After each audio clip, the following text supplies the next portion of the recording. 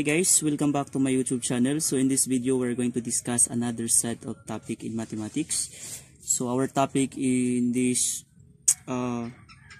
video is linear equation. Primarily discuss the concept of determining whether each of the equation is a linear equation or not. So I have here an example. So before proceeding to the examples, let us define first what is linear equation. So a linear equation is written in the form of ax plus by is equals to c. So in this form of linear equation is written in the standard form, and the general form of the linear equation is equate to 0, or written in the form of ax plus by plus c is equals to 0. So this is the standard form. The first is the standard form of the linear equation. Standard form of the linear equation, and then the second one is the general. Sorry for the wrong spelling. General form. So the first one is the standard form. The second one is the general form. So for the standard form, if an equation can be written in the form of ax plus by is equals to c, where a, b, and c are constants, and a and b are not both 0, then the equation is a linear. And the same with the general form of the linear equation. So again, if the equation can be written in the form of ax plus by is equals to c, then it is considered to be linear equation, as long as only or both a and b are not 0. Okay, so you can have by is equals to c, it is also considered as linear equation, or you have ax is equals to c, that is still a linear equation, as long as not both a and b, which are constants, are 0. Okay, so let us have examples on determining whether the equation is linear or not. So we have here the example. So the instruction here is determine whether each of the following is a linear equation or not. So in determining, so just follow the format of the linear equation, which is ax plus by is equals to c. So this is the standard form of the linear equation, right? So since in number 1, that is x is equals to -8, we can consider this one as linear. For number 1, our answer is linear. The reason why we can consider that one as linear equation is because it is just one of the constants. One of the constant is 0. So y here is 0. So right. So the definition said that it will always be a linear equation as long as not both a and b are 0. So in this case, only b is 0. That is why x is equals to 8, -8 is equals to, or the same with ax is equals to c. So you can consider this one as linear or this one. Okay, as long as one of the constant is 0, not both of the constant are 0. Okay, so again, the definition, as long as a and b are not both 0, then you can consider the equation as linear equation. Okay, so let us proceed to number 2. For number 2, is it x plus 3y over y is equals to 1 a linear equation or not? So the answer is not a linear equation, not linear. Why? The definition, it does not agree with the definition. Since the definition states that, okay, let me write the definition.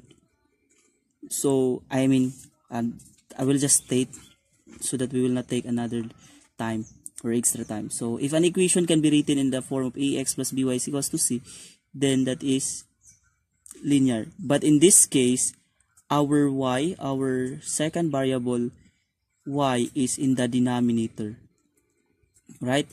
So if you are going to simplify this one, it will happen that it will not be a linear equation. Why? Because x and y will be expressed as their product. So if you are going to express that one is equals to 1,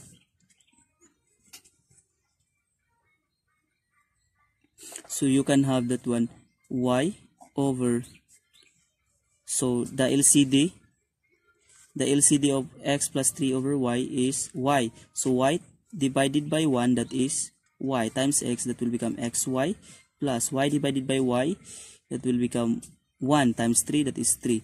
So continue simplifying, x plus y, 3 over y is equals to 1.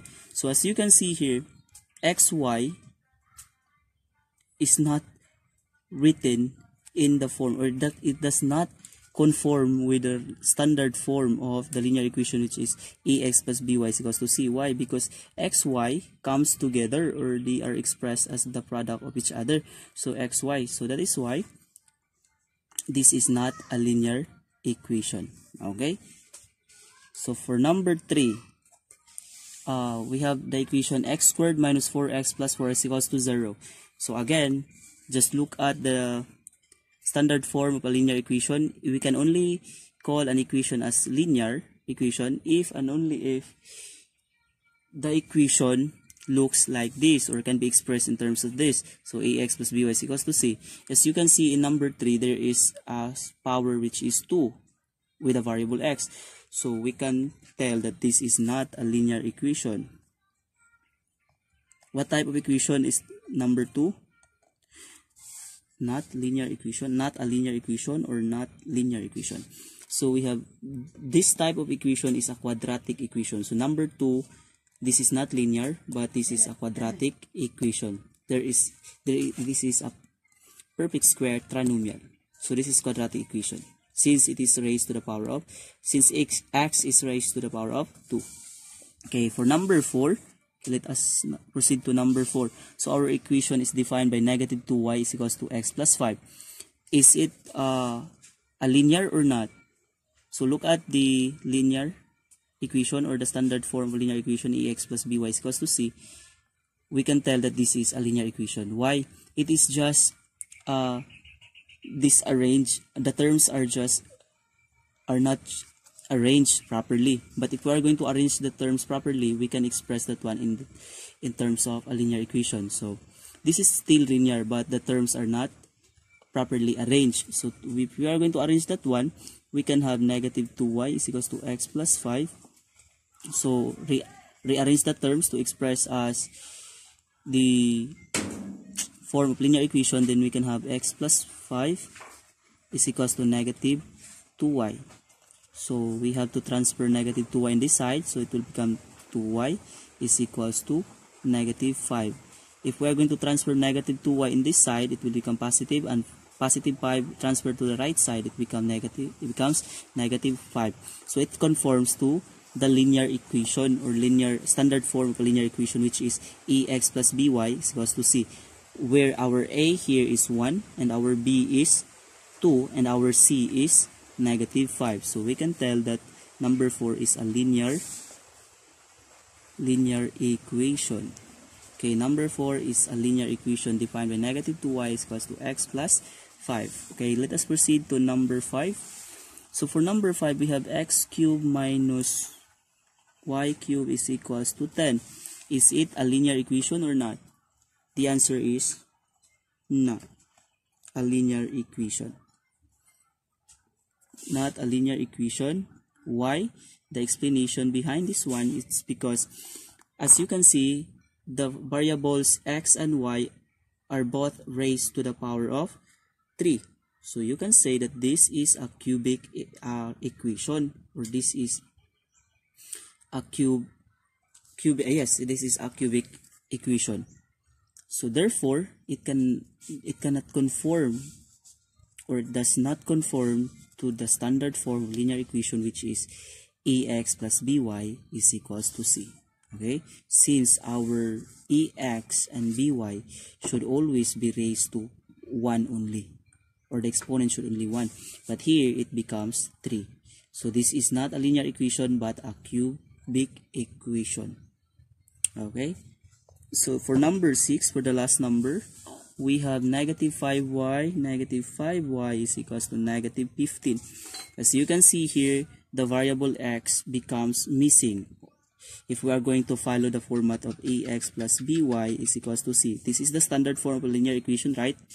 But in our equation, it is only y and the constant negative 15 can be found.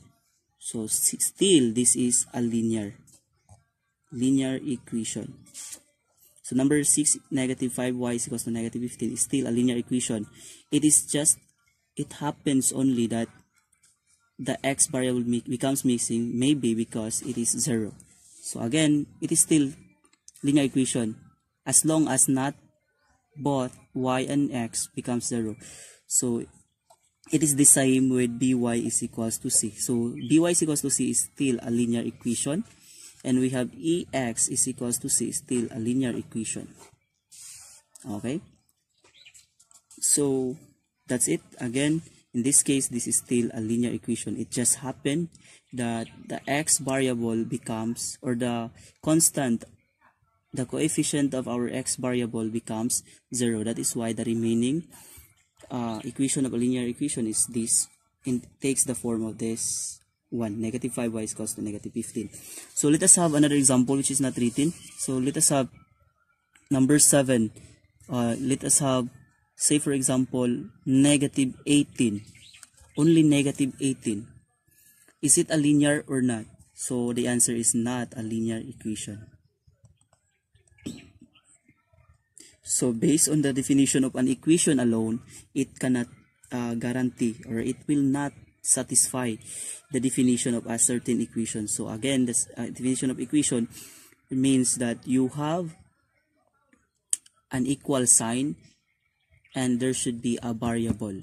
So a constant bearing a variable, and it should have an equal sign to be known as equation. But in this case, there is no equal sign and there is no variable bearing negative 18 or other than negative 18. So this is not a linear equation. Okay, so for number 7, which is negative 18, this is not a linear equation.